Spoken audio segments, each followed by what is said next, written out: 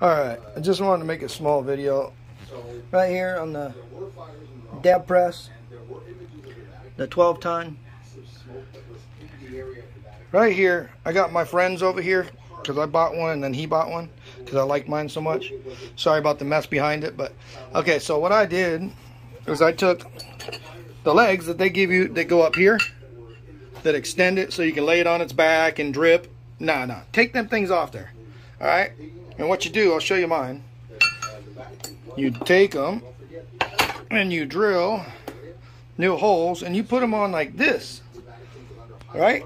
You tap and die those in the side. Right? Just like this. I just drilled these holes. And here in a minute I'm going to tap them.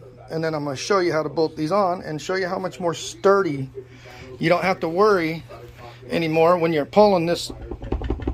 It don't go forward no more. When you try to crank on the handle to jack it up, it won't fall forward on you no more.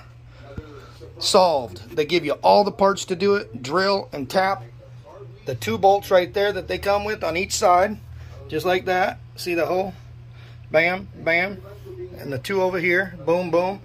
Drill, tap it, and it's stable. Now you have 2 stable legs out the front for torque. There you go. Alright, there you go. It's all done. Nice and sturdy. Now I'm going to show you. You can put this in there and push down as hard as you want, and it don't go nowhere anymore. No more tipping over. Solved.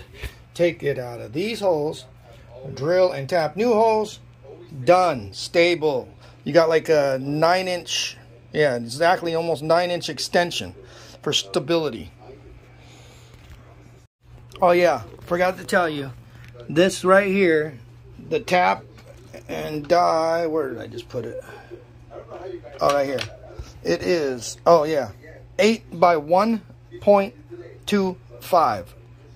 8 millimeter 1.25 is what those are. The size and the thread pitch.